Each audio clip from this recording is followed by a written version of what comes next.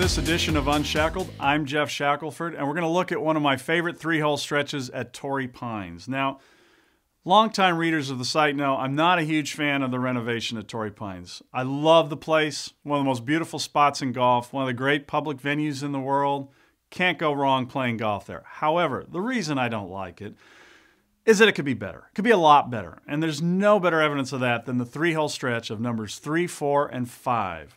Take a look at this par 3 third hole. Downhill, beautiful cliffs all around, the ocean, Black's Beach, and look at that green site. Now you just want to meld that thing into the ground a little bit better. There's a Redan hole screaming out there, something to take advantage of that beautiful ground where players can run it in, feed it into the hole. It just doesn't happen. It's an all-aerial shot. It's not particularly interesting, and it kind of isn't really very pretty, is it? It kind of fights the whole landscape, don't you think?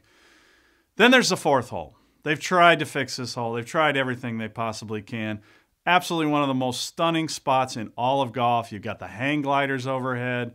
Just an amazing setting for golf, and the hole is awful. There's no reason to hit it next to the cliffs where the hazard is. There's no strategy to say, okay, let me get it by the cliffs, hit it onto the green. I have a better angle from there. If I bail out to the right in the fifth fairway, I have a worse angle.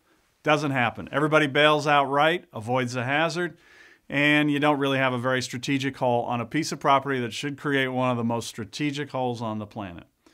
Then the next hole coming back, the fifth, nice hole. Not a lot to work with here, but the ground is beautiful. Why isn't this strategic as well? Maybe a bunker complex between the fourth and the fifth to make these two holes work together. I don't quite understand it. It's a beautiful setting. It's an amazing place. You should play golf if you get the opportunity. But boy, Torrey Pines could be a whole lot better.